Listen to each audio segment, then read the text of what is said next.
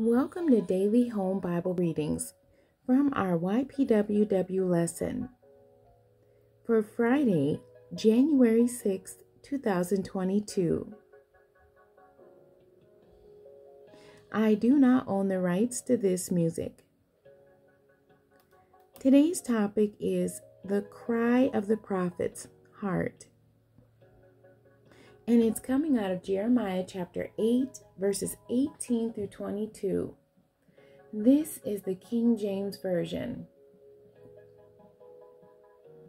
When I would comfort myself against sorrow, my heart is faint in me.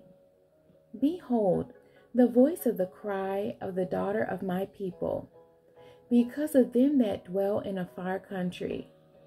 Is not the Lord in Zion? Is not her king in her?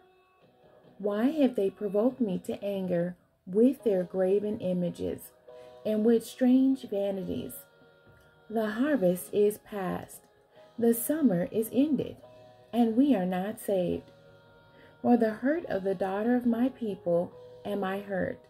I am black. Astonishment hath taken hold on me.